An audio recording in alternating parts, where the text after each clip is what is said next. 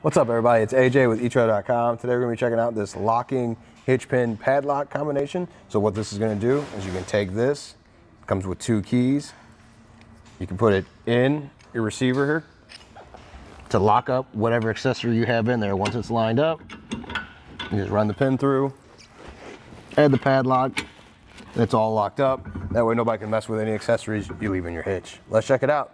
The lock's great for protecting those accessories. There's a good theft deterrent. Nothing's perfect, but this will make sure that somebody can't just walk off of this when you're not around. So whether it's a bike rack that doesn't have an anti-rattle bolt, or a drawbar like we have in here, a cargo carrier, there's a lot of options you can use this for to just make sure those accessories stay put.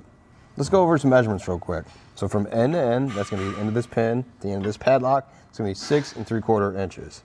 And then you're going to have a 1/2 inch diameter of the pin itself. And then on the flat portion of the pin to that padlock is going to be 3 1/8 of an inch.